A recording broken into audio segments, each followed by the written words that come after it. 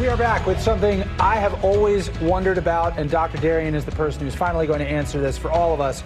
Why does stress cause heart attacks? Yeah, well, many people underestimate stress. When I'm talking to my patients in the emergency room, for example, who are having chest pain, we're asking questions like, how did you recently exercise? Were you exerting yourself? But questions that often get lost is, what stress have you recently had? Because many don't realize that stress increases our cortisol, that can increase our blood sugar, our blood pressure, and decrease blood flow to vital organs, including our hearts.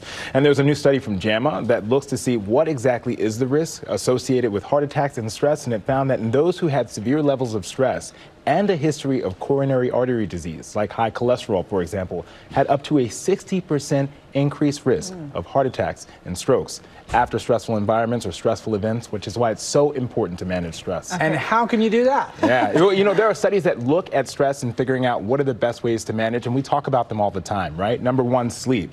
If you are sleep deprived, you are more likely to have high levels of cholesterol, more likely to have stress in your life. Also, other ways that you can manage it. Physical activity most always often decreases stress. That can include walking, jogging, even cleaning up your house. And then other studies show that writing down your stresses is really important. Journaling, for example, can be really helpful. See, I get stressed then if I'm like, I'm going to journal, and then I don't.